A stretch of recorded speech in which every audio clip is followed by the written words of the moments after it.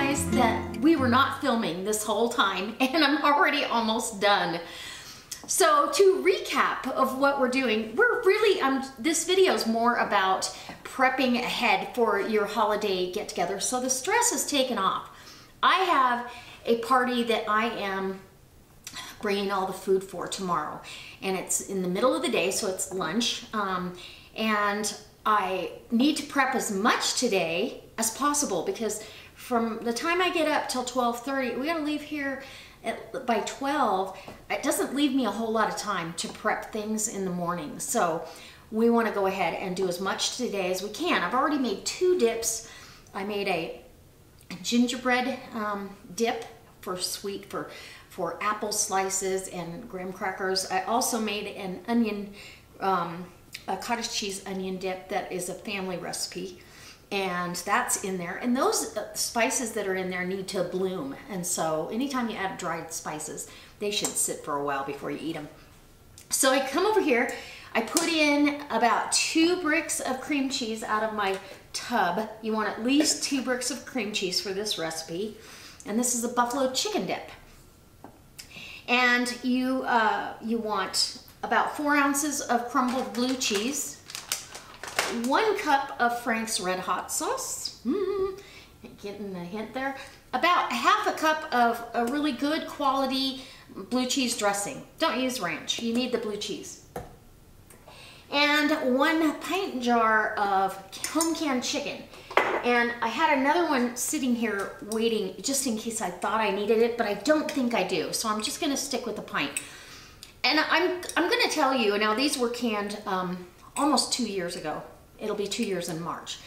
They're absolutely delicious. I had a chicken casserole the other night that was made from this. And I do not raw pack my chicken. So I'm gonna get on a canning thing here for a second to let you know. Those of you that have raw packed canned chicken and you open it and you go, huh, that could be tuna fish. Or you taste it and go, huh, that could be albacore tuna. If you par cook your chicken, it will not taste like that. It will taste like delicious chicken. So it's a must in my book to par cook your meats to get the real flavor of what they really are and not get an off flavor. So just my helpful hint, you'll enjoy your canned chicken much more. Now, I drained off all of its broth, and you can save this for soup, or you can do what I'm gonna do, and I'm gonna treat my dogs. I'm gonna soak their kibble in it. Okay, so now we're at the point where I mixed it with the mixer. After I put the chicken in, that was my last step, I went ahead and let the mixer shred the chicken. So it's really well distributed. And I'm gonna fold in my 2 cups of Monterey Jack. And you could use cheddar. Cheddar tends to be a little oily for this dip. I like a little bit sometimes, but the Monterey Jack really has a sharp bite to it. So you get that same sharp flavor. Now I'm just folding that in. Doesn't have to be exact. And how easy is this? And another dip, and I'll plug this in the morning. And I'm gonna put it in this 2½ quart oval casserole crock-pot. I bought these on Amazon, and then I went and, because I was impatient, and went to Walmart and bought them, and then I had 2 sets, and I had to send the Amazon ones back. That's okay. Anyways, they came in perfect for Thanksgiving to just make my day so much easier, and it's gonna make my life way easier right now. So we're gonna take the crock out of it, and I'll leave a link to these. They're really nice for side dishes or hot dips. I'll be hosting a Christmas Eve party, and we're gonna do hors d'oeuvre night, and so I will have a spread, and I'll be using both the ones. I have 2 of these and a big 9 by 13. So, okay, let's do the dip in the crock. Now, sometimes, you know, you bake these and you can get it brown on top, and you can do that, but trust me when I tell you, it's just as good this way. And it's you're not taking up the oven space, and then how do you keep it warm? You know, this way it'll stay warm the whole time. I can just heat it up, and then once it's heated through, set it on warm and don't worry about it. Okay. I better, ooh, that's good. It's gonna be spicy. Not too bad though.